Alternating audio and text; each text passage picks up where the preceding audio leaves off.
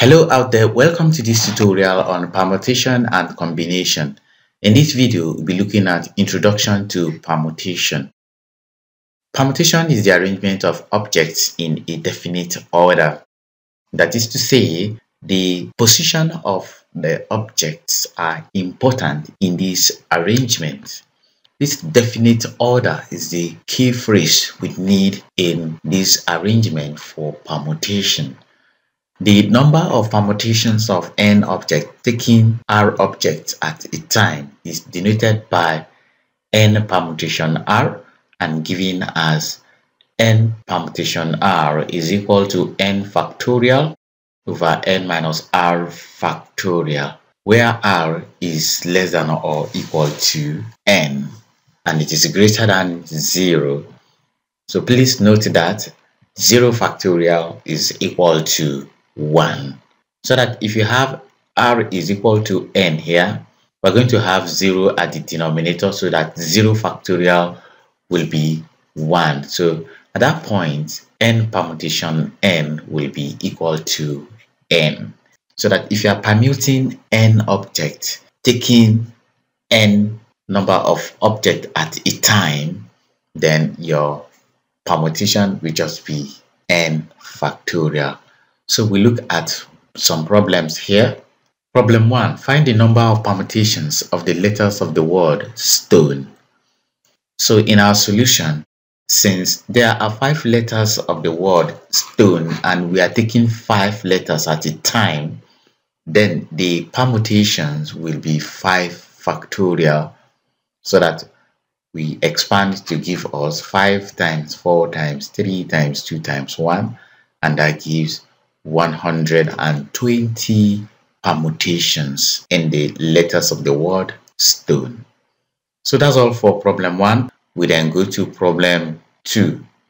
For problem 2, in a quiz competition comprising of 8 competitors, find the number of ways the first, second, and third positions can be taken. So in our solution, this is a permutation of 8 people where we take 3 at a time. The 3 people are those taking first, second, and third positions. So this is going to give us n equal to 8 and our r equal to 3, so that the number of ways will be 8 permute 3. That's going to give us 8 factorial over 8 minus 3 factorial. Expanding this, we are going to have it as 8 factorial over 5 factorial, giving us the expansion as 8 times 7 times 6 times 5 factorial over 5 factorial. So the 5 factorial here goes with this 5 factorial. We are left with 8 times 7 times 6, and that gives 336 ways of taking first, second, and third position among 8 competitors in a quiz competition.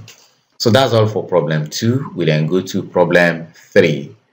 For problem 3, how many 4-digit numbers can be formed from the digits 0, 1, 2, 3, 4, 5, 6, 7, 8, and 9 without repeating any digits?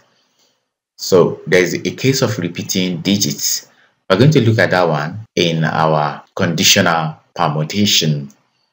So we now look at it from here now, that we are given 10 digits and we are required to form 4-digit numbers from them.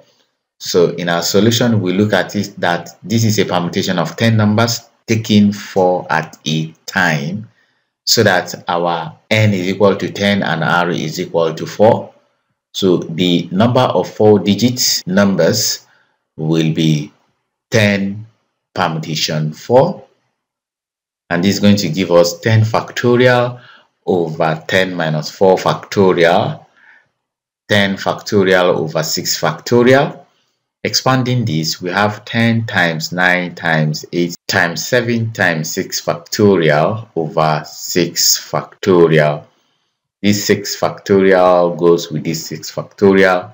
We are left with 10 times 9 times 8 times 7, and that gives 5040 4-digit numbers. So that's the end of solution to problem 3. We then go to problem 4.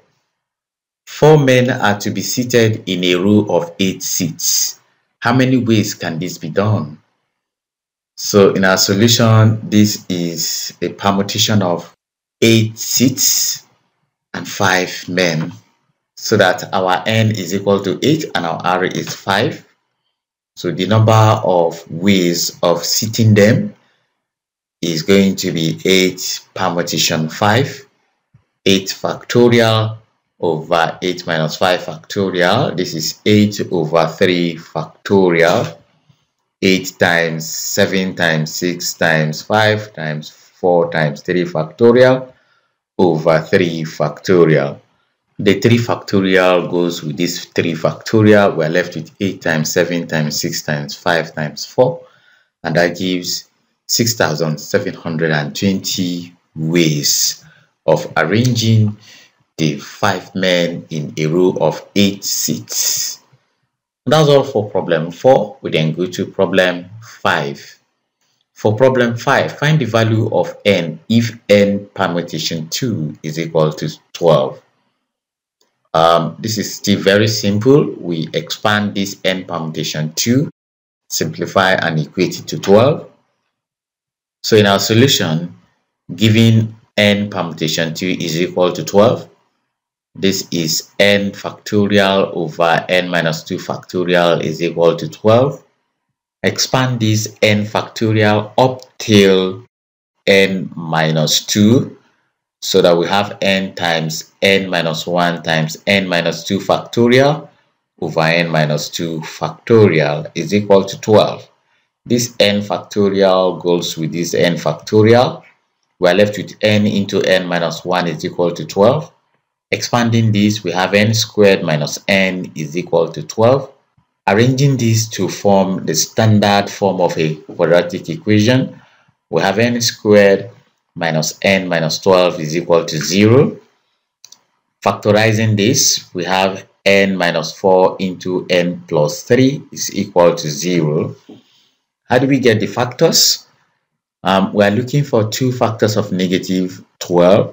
That is two numbers whose product will give us negative 12, but the sum will give us negative 1. The negative 1 being the coefficient of n.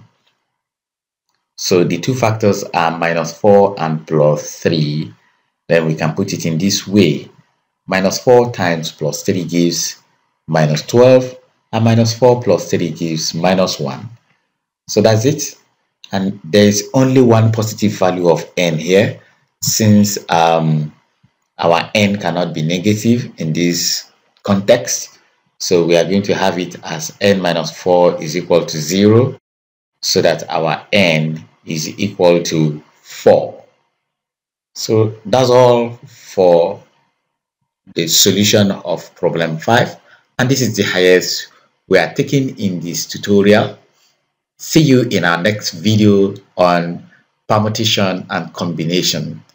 Till then, goodbye.